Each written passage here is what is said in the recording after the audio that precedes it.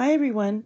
We're going to talk about writing equations of ellipses from graphs and finding the foci. Some people call it foci. Anyway, an ellipse is the set of all points in a plane, such as the sum of the distances from any two given points in the plane, called the foci, is a constant. And I'm going to show you that in a minute. Here are the formulas for it. If you notice, the top portion, our numerator, looks just like the circle formula here. And what we have at the bottom is a squared under the x portion and a b squared for the horizontal major axis. And then we switch the a squared and the b squared for the vertical major axis. All right? And the way you find the foci is this formula here. And we're going to do that and look at some graphs. And I think the equation will make more sense.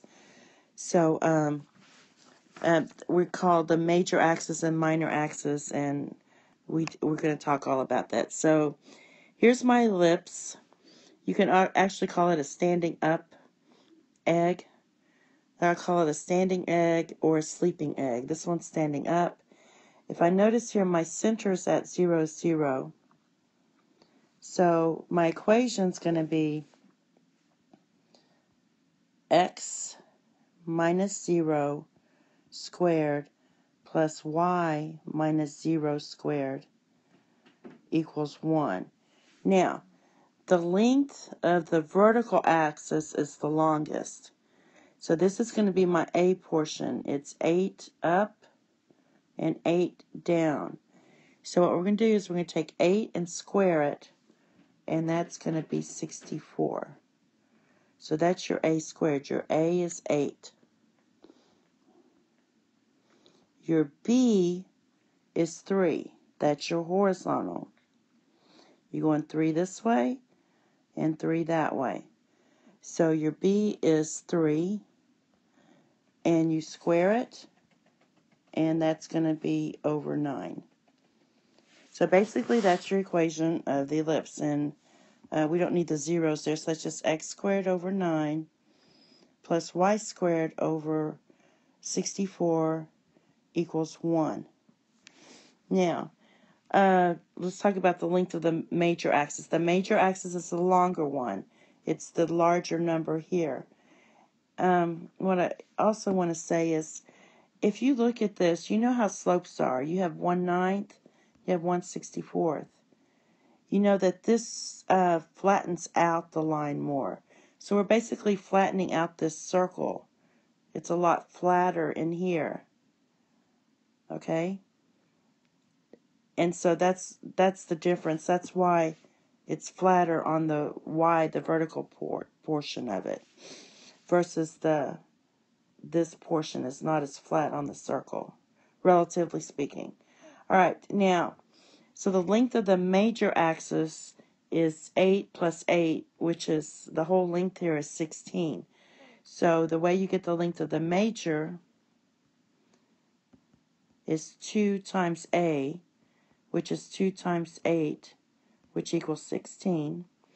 And the length of the minor is 2B. In this case, it's 3 plus 3 is 6. So that's 2 times 3 equals 6. Now let's talk about the foci. The foci is when you have the portion. Let's just find it first. It's c squared equals a squared minus b squared. So c squared, we're finding c. C equals 64 minus 9. So c squared equals 55. So c, if you take the square root, is plus or minus square root of 55. Now, this is always going to lie on the major axis, which is your y, because it's the bigger number. And we also know that the way I do it, since I don't let my students use a calculator, I know that square root of 55 is in between square root of 49. Oh, let me make this bigger. I'm going to do it over here. Okay, the square root of 55 is in between square root of 49, and the square root of what? 64. So it's in between 7 and 8. So when I come up here, my foci, it's going to be right here. And it's plus and minus. So it's right up in here and here. Now, as before, the foci actually generates or defines the ellipse. And what that means is, if you take two thumbtacks and put a rubber band around them and take a pencil and kind of go up on the rubber band and go around, it will give you an ellipse. And I can't do that on this kind of format for the iPad, but it means the sum. So if I take, this one's kind of hard. So if I have the rubber band and it hits here and here, the sum of the distance between the rubber band will equal the same across. I think this one's going to be hard for me to show you on this one. I have to show you a rounder one. But anyway, that's all the information you need to know for an ellipse. Okay? The next one.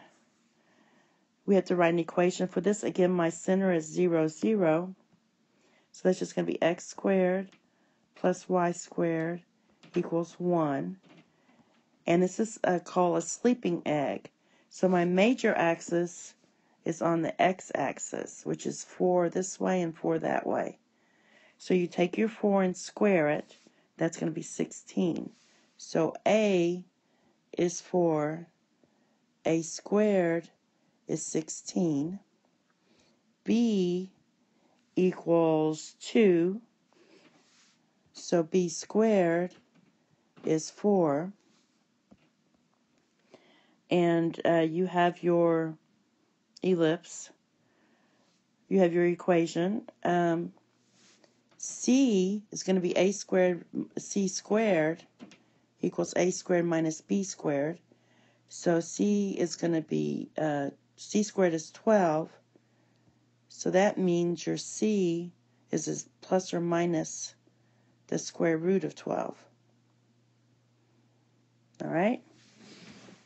So to find the foci here, I know the square root of 12 is in between the square root of 9 and the square root of 16.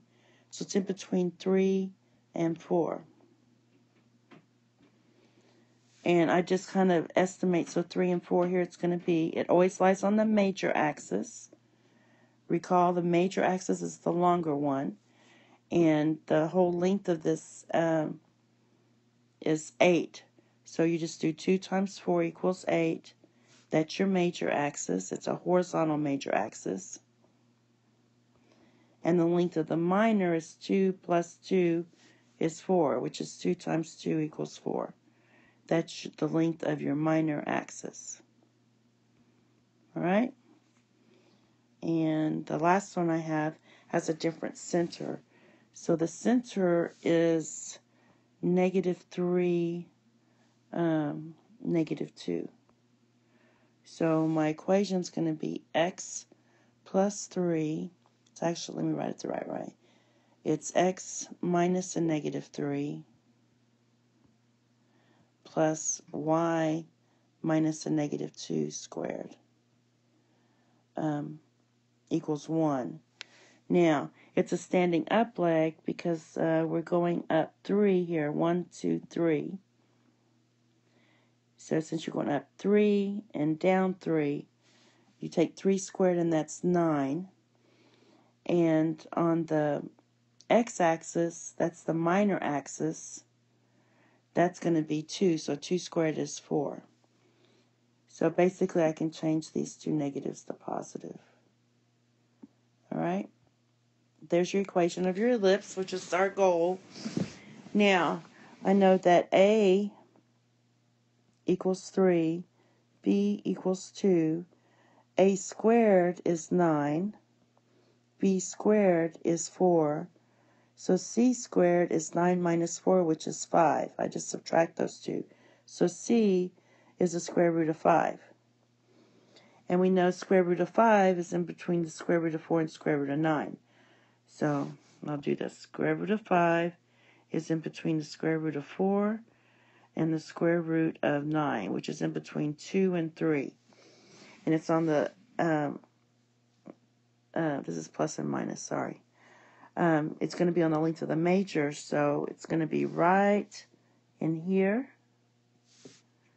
And there's your foci. It's pretty easy. You draw that, and then the length of the major axis is just 2 times 3. It's on the vertical part this time, which equals 6, equals the length of major axis. And 2 times 2 equals 4, it equals the length of the minor axis. Okay? Now the next video on ellipses is more complicated. We're going to get the equation, and then we're going to have to draw it and then fill out the information like we did before. So thank you and have a nice day.